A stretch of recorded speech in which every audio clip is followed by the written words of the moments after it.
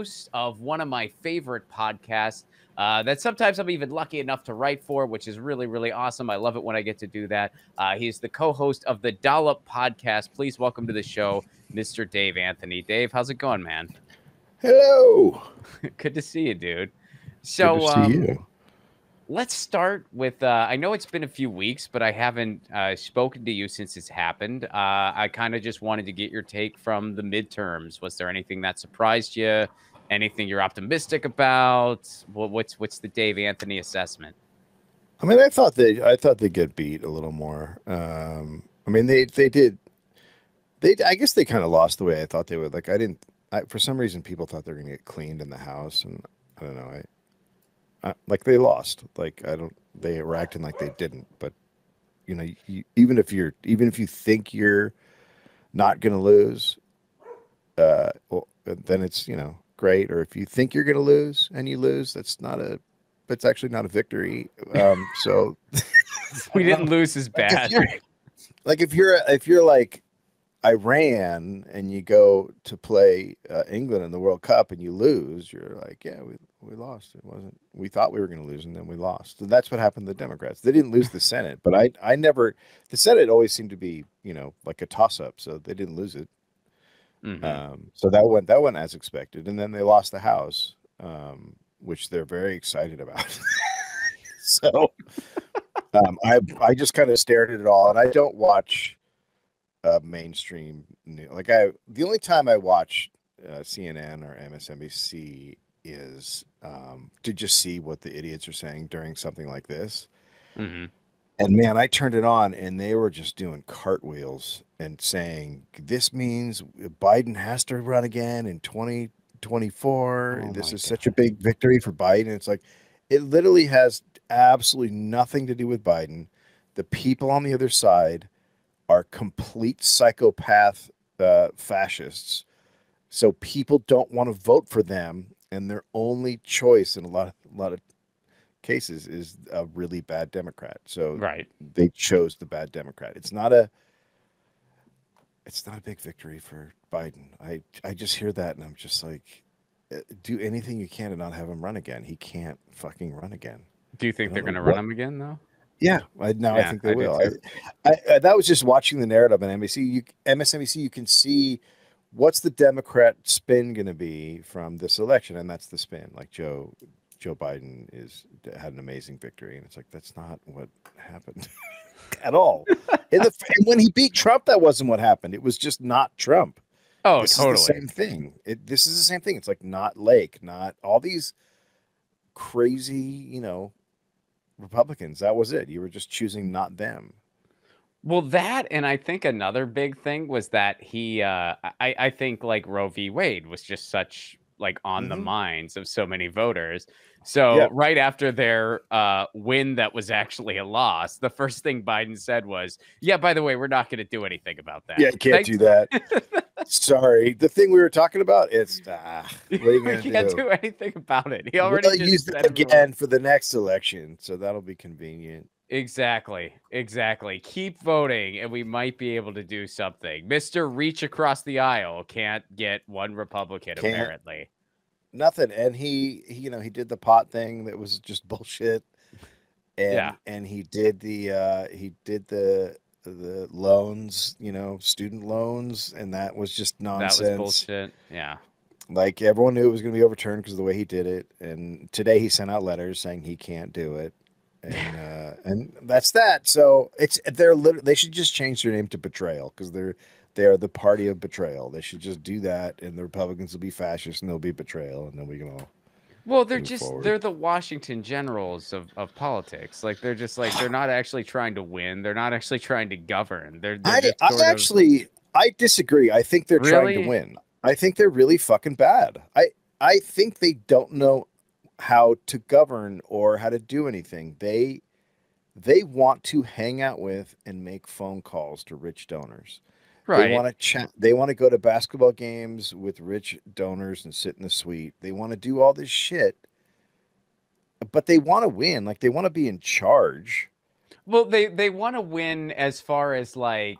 Well, let me put it this way. I would say priority one is let's keep the donors happy. And then priority 2 Yes. is if we can win while keeping the donors happy, just for appearance sake, great. But as long as the gravy train keeps rolling, we're fine. I don't look. I think if you're talking about against the left, yes, but I think they want to beat Republicans. So very much so. I think they very much. That's just inherent instinct. I just don't.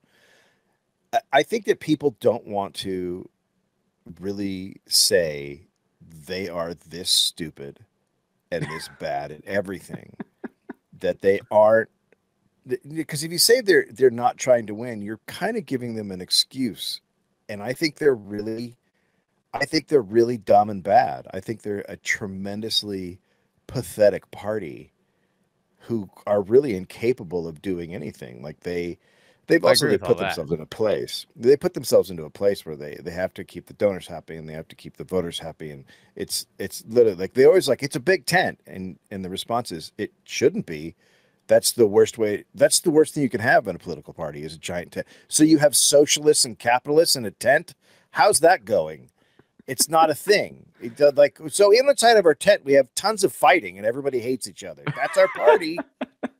Like, okay, it's a great tent. And then you're just like, why is your party like this? Well, have you seen the other guys? What are you going to do? Yeah, Go over there? they're monsters. You're like, oh, okay, so I'll stay in the tent with all the fighting instead of the cage where they eat you. Okay, yeah, cool. I think we're drinking the same water. Do you have the caffeine? Yeah, the One? caffeine one. Yeah. This is the best thing that's happened to me in a long time. They are pretty dope. Because you're not drinking a Coke with all the sugar in it, which just makes tons of sugar has always kind of made me out of whack. So once they come up with this, I was like, oh, this is it.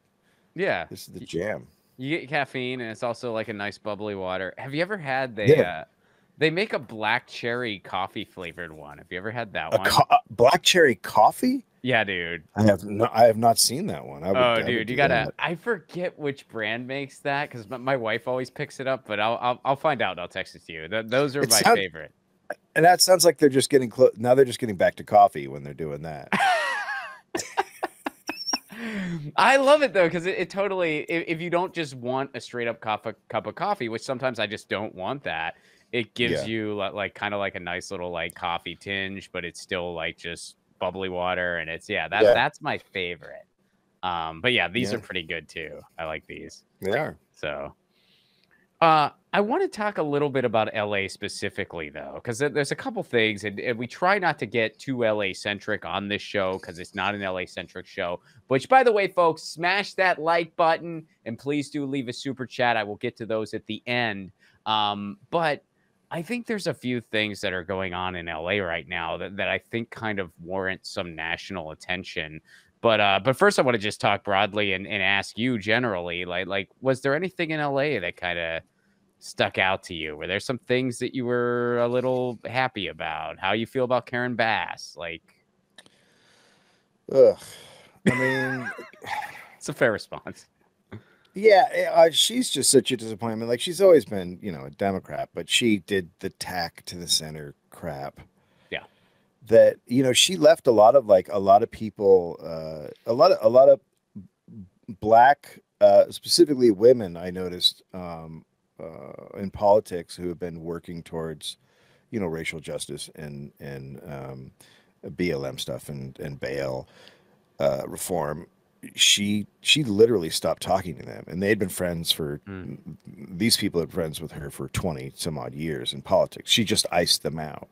So that gives a pretty good indication of what she's going to do and who she's cozying up to, right? So she's cozying up to probably developers and that sort of area, which is always the problem in LA is developers. So not, look, it's better than Caruso.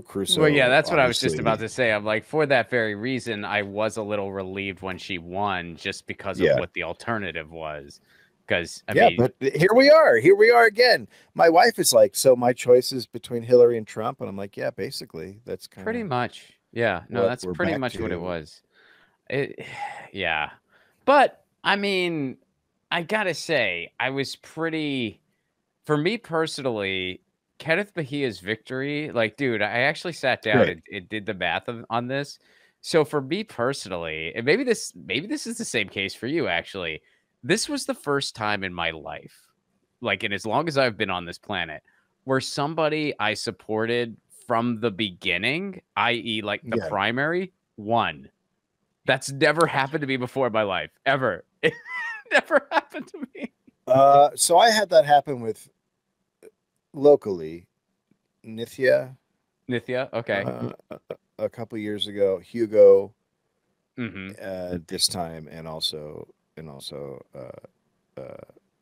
him, Ken, the guy we're talking about. So you got 3, man. You're So I crushing got it. three. I've gotten You got three. It's 3. very, very interesting to get. I've gotten on board right at the beginning with all those people.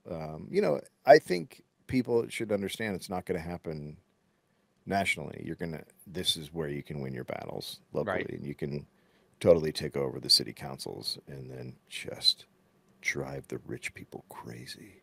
Well, that's the thing, man. I mean, people ignore local politics so much, and you always have to point out, you know who doesn't ignore local politics? Developers, like At all. because they know what they Yeah, can do. They they probably know. don't even bother voting nationally half the time, but they don't miss Yeah, the local election. They know what they can do. ever. Ever. They never do. And they run everything. That's why everything's so bad in cities. It's the developers. But so I wanted to show people something. And then what's your take before we get into Canada specifically? What's your take on everything that's going on with Kevin De Leon and the rest of those folks involved there? Well, they're completely corrupt and in bed with all the developers. What's her name? Nuri. Nuri, yeah. She's the one who got ousted for being Yes. the most racist of the Out three. of all of them. Yeah, so she had no choice because once like Biden came out and the governor came out, like your whole party is turned against you. Now, De Leon is a trip, though, right? So Yeah, that he guy, won't go. So here. I want people to check this out. So for those of you who don't remember, there was an incident where there was some racist audio that leaked between Kevin De Leon and Nuri Martinez, and Kevin De Leon still has not stepped down, and they're literally shutting down all city council meetings. Here's footage Mhm. from a city council meeting today, where, by the way, they're voting to give the police even more money. That's one of the things on the agenda. And there's riot cops in City Hall, folks. And there's people yelling. They're literally holding local government hostage. Like Yeah, Kevin I De mean Leon is literally like that looks like out of a science fiction movie. I mean, right. it really does. It looks like a dystopian science fiction film. Also, because the background looks like it's from the '60s when it was probably built. But yeah, it's just crazy to watch. You're like, oh, so you're just gonna keep doing the thing that's really terrible? Okay, He's and holding the there's city hostage.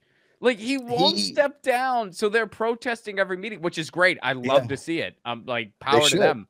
And like it's awesome. But it's just like this one dude is literally like he won't step down because he's getting his salary.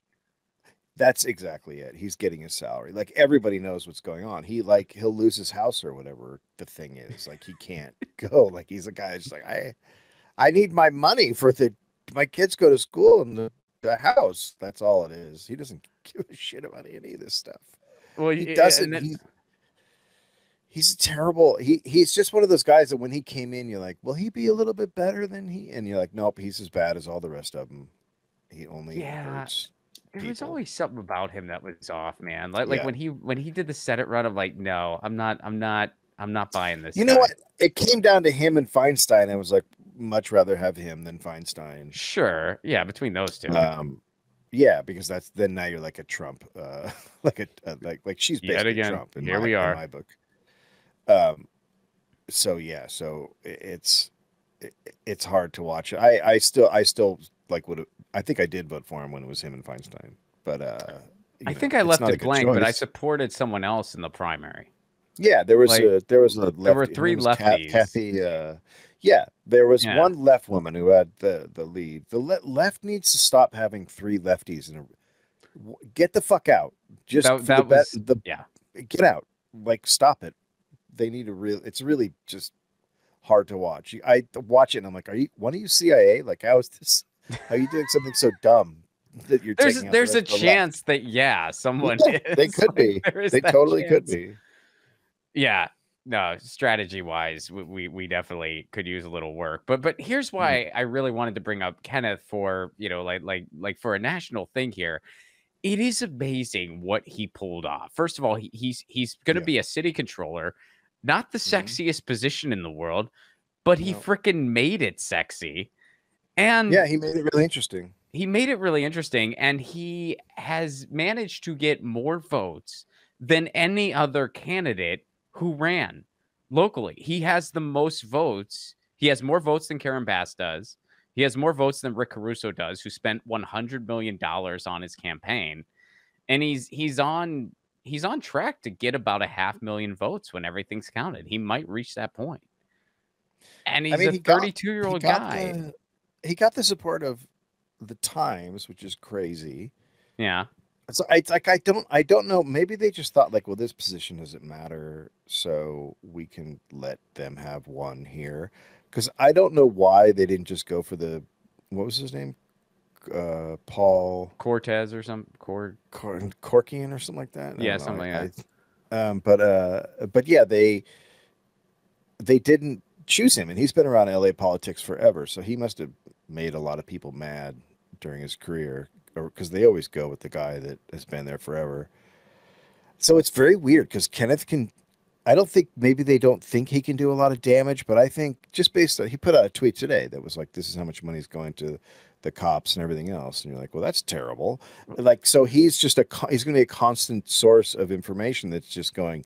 So this is where your money's going, and it's really bad, and it's just going to make people upset because they're not going to do anything. I don't think they understand how much of a problem this will be for them because you can't have a guy constantly pointing out how you're misappropriating money and not have people get mad at you.